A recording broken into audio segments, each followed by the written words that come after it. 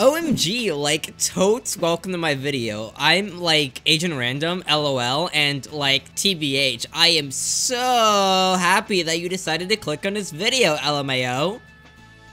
This is probably the dumbest introduction I've ever done. The world ends with you. You know it, you've played it, and if you haven't, get on that now. The World Ends With You series notably has a vast library of 2 whole games. The first of which released on July 27th, 2007, and the second on July 27th, 2021. Today is July 27th, 2022, making today the 1st anniversary of Neo and the 15th anniversary of the series as a whole. But while everyone in the world surely is celebrating the original game and the Neo game, I'd like to take today to remember a much more forgotten World Ends With You game. Hidden in the depths of the Square Enix dungeon, there is an obscure World Ends With You spin-off lost to time. When it was alive, it was only available in Japan, and it's currently incapable of being played by any sort of audience. No, not you.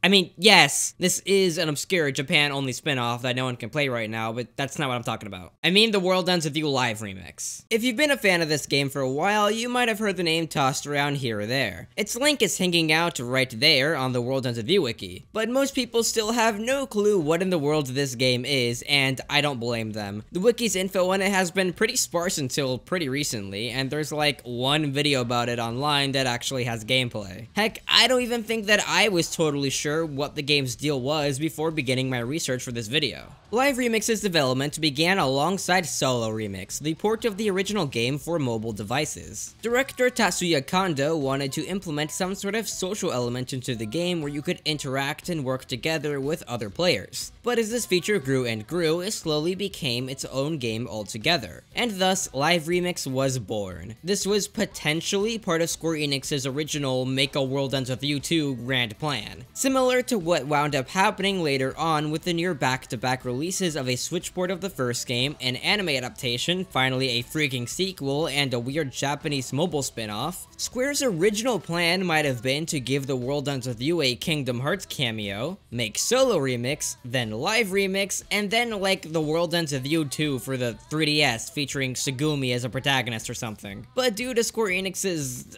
a general incompetence, that dream sort of stopped partway through. Live Remix itself saw Neku and all the other Nekus that hang out in Shibuya apparently group up in teams of up to 20 to do missions for a week. Team Neku would have a rival team of, different Team Neku, and it was your job to make sure that your army of Nekus was better and got more points than their army of Nekus. A classic setup, red versus blue, good versus evil, Neku versus Neku. If you couldn't tell, this game takes place in an alternate universe from the main games. And thank goodness. Just imagine what would happen if the main games had any sort of continuity issues. Unlike those main games, Live Remix wouldn't have a focus on narrative, but the game was still in need of a character that acted as a bridge between the player and the game. Someone to act as a tutorial and speak to the player whenever the game needed to tell them something. Someone that could ask the player to spend their last paycheck on microtransaction money. So Square opted to create a new character. A new kid on the block. A new child, if you will.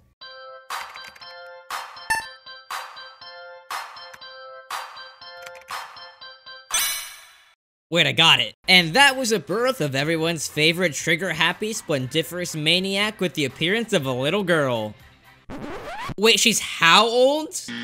Coco did wind up debuting in Solo Remix before Live Remix released, but that was only after her announcement for Live Remix. Her role in Solo Remix was exclusively to run a shop that would sell all of the game's microtransactions. But a really weird detail with her inclusion in Live Remix is that her sprites were actually animated, unlike the sprites of any other character across the rest of the series. Her eyes blink, her finger waggles here, and even the ears on her hood wiggle around sometimes. I really like this detail and wish it were included in Neo or even Final Remix. Hopefully a future game gives it back to us. And that just about covers all the info that you can find about the game online. And seeing as my TARDIS doesn't work, my only way to get an idea of how the game was played was to hunt down the few English-speaking people who managed to play the game back when it was still with us in the realm of the living. So special thanks to Willow and Rabla for putting up with all of my Live Remix questions, and bonus thanks to Rabla for also proofreading this video's script. Rabla also provided the excruciatingly important info that 1 week after launch he was a part of Team 15 and utterly demolished Team 16. This triumvirate triumph was so powerful that it has now been immortalized in this video. But yeah, this video would actually have not been possible without these two, so links to follow them in the description. The game was structured as follows. A team's goal each week was to get more points than their rival team, and the best way to do that was to take out a ringleader noise, which was essentially a raid boss. However, your team needed a set of 3 ringleader fragments to unlock the boss. 1 red, 1 blue, and 1 green. Shibuya itself was divided into these 3 colors. No, this isn't a scramble slam. Each of these zones denote a route that a player could take through Shibuya. The green route was the 10th floor route, the blue route was the Miyashita Park route, and the red route was the Utagawa route. And you can only find a certain color of fragment in its corresponding route. So if you wanted a red fragment, you'd have to go through the Utagawa route. The more you fought enemies on a route, the more points you would get towards this treasure ladder and the Reaper boxes within it. These Reaper boxes would give you your fragments among other goodies. Once your team had managed to collect at least 1 ringleader fragment of every color, you could summon the ringleader noise. To fight the boss, that would cost the player 1 BP or battle point. Your BP would recharge at a rate of 1 every 20 minutes because mobile games. Alternatively, you could spend 3 BP instead of 1 before the encounter to boost your strength 3.5 times. Each time you summoned the boss, it would become more and more powerful. Eventually, it would get to the point where it would be near impossible to solo. As for the progression within the routes themselves, the game was not free roam like the mainline entries. You would progress from node to node, with each district sort of being like a world map. Because this was a free-to-play mobile game, moving to each node cost 2 AP, or action points. You would get 1 AP back every 3 minutes. There were 2 kinds of nodes, one with an exclamation point and one with a noise symbol. Stepping on an exclamation point node would give you EXP and TIP, which was your basic currency for the game. The noise nodes would result in one of 2 sorts of noise encounters. Either a basic noise fight, which involved the players swiping away some PNGs and calling it a day, or an assault noise battle, which the game treated more like a mini-boss. Assault noise encounters would also cost BP like a ringleader noise. Upon completing a zone, you would always be met with an extra assault noise battle. So if the final node was an exclamation point, you would be immediately thrown into an assault battle after getting your prize. And if the final battle was an assault noise, then another node would spawn after beating it with the real final assault noise. No matter what, you can't complete the zone without fighting one last assault noise. Combat in Live Remix was, of course, much more simplified than in Solo Remix. Similar to dive battles in Neo, the longer it took you to erase a group, the lesser of a rank you got, and the lesser the rewards. Just like Solo Remix, you had a deck of pins, with more being able to be collected as you played the game, and gave Square that sweet microtransaction money. Pins were activated as you'd expect, tap, slash, etc. But unlike the main games, you didn't really control Neku's movement. He'd just sort of move around the battlefield as needed while keeping up with your pin inputs. Apparently you could sort of try to dodge enemies by taking advantage of how certain pins moved Neku. Like force rounds would make Neku take a step back, though those weren't really that effective. But if playing punching bag isn't your style, then that's where overdrive may come in handy. Similarly to how fusions work, you would build up overdrive percentage and be able to unleash a fusion-like attack. The game also used an affinity system. Each pin and noise enemy was given one of 3 affinities: emotion, faith, and intelligence. This sort of thing should feel familiar if you've played these sorts of mobile games. Just like rock, paper, scissors, one beats the other. Emotion pins are strong against faith enemies, faith is strong against intelligence, intelligence beats emotion, yeah, you get it. Each deck had 3 pins, and each pin had a cost limit instead of the original game's class limit. So if your deck had a max cost of 16 and you equipped a pin that cost 11, you could only then equip a pin that cost 5 or less. Additionally, pins also had rarities. Pins came in either normal, rare, super rare, or super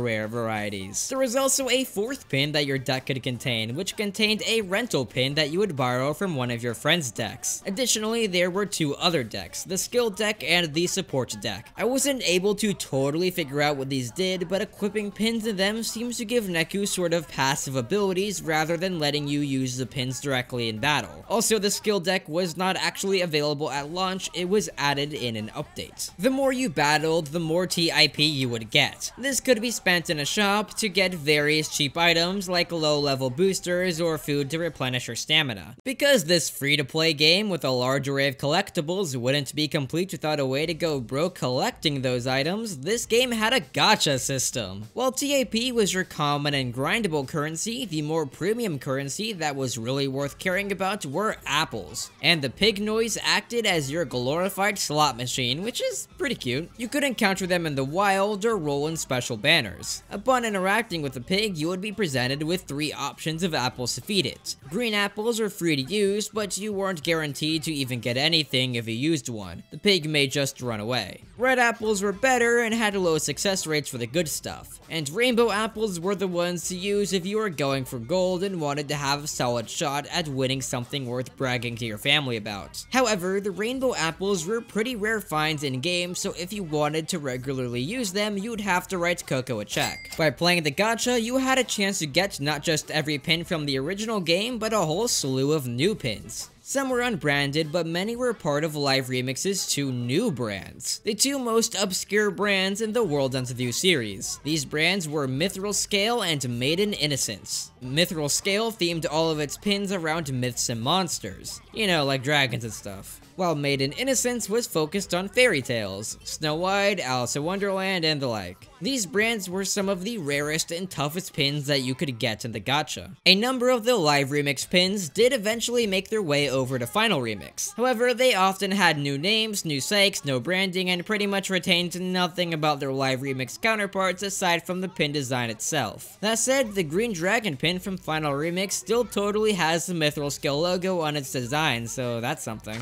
As for other rare pins, there were these pins with characters on them. These were obtained from character-focused events. Unfortunately, I wasn't able to get a ton of info on these events, but it seems that they were the closest thing Live Remix had to a story since they came with cutscenes. There was a Shiki event that focused on Neku and Shiki, and some sort of beat event. These would see the player fight a special boss, and that's special in quotations because I'm pretty sure that they were just normal enemies. Upon defeating these bosses, you could get the character's pin. I can't be sure if there were events for them, but the game files do at least have character pins for Joshua, Karya, Uzuki, and Minamimoto, which could mean that these characters also had their own events. Or at least had events programmed in. There also do exist pin designs for Neku, Higashizawa, Konishi, Kitaniji, Hanekoma, and Koko used in an IRL pin gacha, so those may have also been in the cards to be added to the game. And then there was the Rhyme pin. Square didn't feel like Rhyme deserved her own event, I guess, and made her pin unlocked via a time attack mode. There was also a Mr. Mew pin, which reportedly could only be obtained via a promo code. These slips of paper apparently circulated on Yahoo Auctions Japan for years,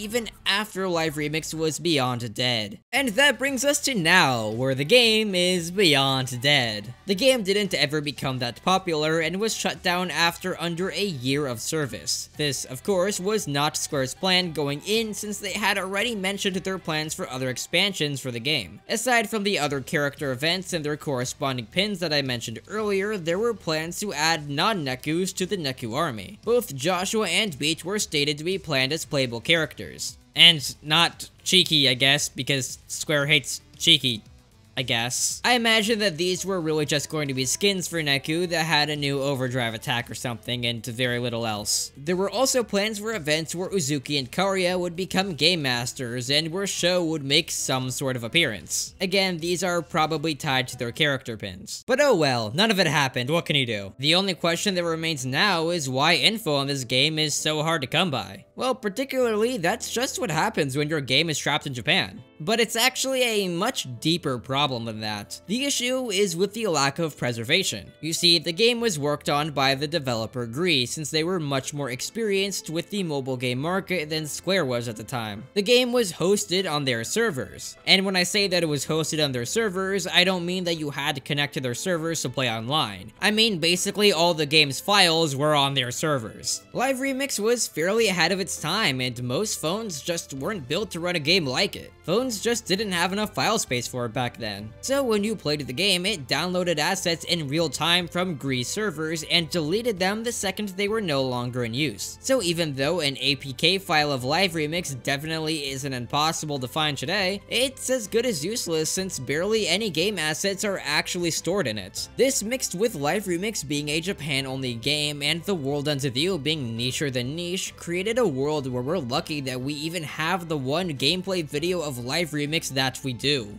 So yeah, this story doesn't really have a happy ending. A while back, a number of assets did somehow get leaked, giving us the sprites for the game's pins and brands and even some stat data for them. But other than that, Live Remix has remained an enigma, although Square seemingly hasn't forgotten about it. About a year ago, Square Enix released a Japanese survey about Nia, which many English Twitter users for some reason thought mentioned DLC when it totally didn't. But it did mention Live Remix under the list of prior World Ends With You games. I wonder if one day this game or something like it will see the light of day again. Assuming that it was actually available worldwide, it would be in a much better position to stay alive for even a little bit and actually get preserved. Phones would probably be able to natively run it, and The World Ends With You has a bigger community with people in it that would totally get on preserving it ASAP. The Fieldwalk RPG is proof of that. It similarly was a mobile game available for a limited time in Japan, and thankfully it was documented and efforts are being made to make it able to be experienced by English-speaking fans. That's the power of this community. It's really something special, and I feel honored to be a part of it. The World Ends With You is a game that means so much to so many people. It's a series filled with rich characters and stories that any person can identify with. Neku taught us to be more accepting of the world around us and to open ourselves up to other people. Rindo taught us to take control of our lives and make a brighter future. And Joshua taught us how to get away with murder. The point is, these games mean so much to all of us and to me personally. So I refuse to let any part of it face erasure and no longer be remembered. I hope this video acts as a sort of preservation for Live Remix so that it doesn't become forgotten. And if you're watching this and happen to have one of Greece server boxes chilling in your living room, or if you just have any other Live Remix info to share, feel free to hit me up on Twitter. I would love to learn and document anything else that I can about this game. Happy 15th anniversary, World Ends With You community. Keep being awesome.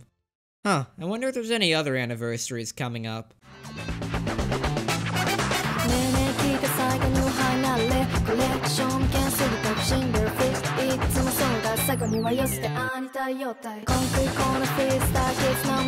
Twist もっとつくモンスターステップだ的なして新しい体制来月来客凡人